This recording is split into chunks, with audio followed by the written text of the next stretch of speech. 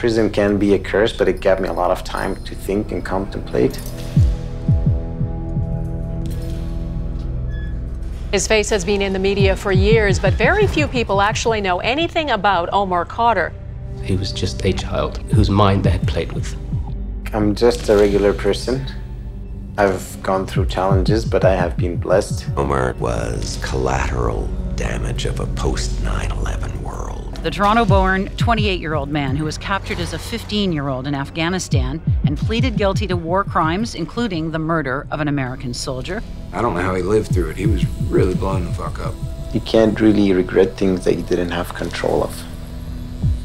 Omar Khadr was an Al Qaeda terrorist.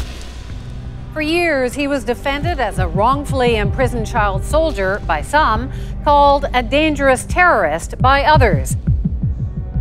The last 13 years, you just feel that the weight of the world is on your shoulders. The Harper government has always opposed Khadr's release from prison. He is a murderer. He is a terrorist. Today may be the day that Omar Khadr walks out of an Alberta jail. Things happen for a reason. Sometimes you have to fall to appreciate standing upright.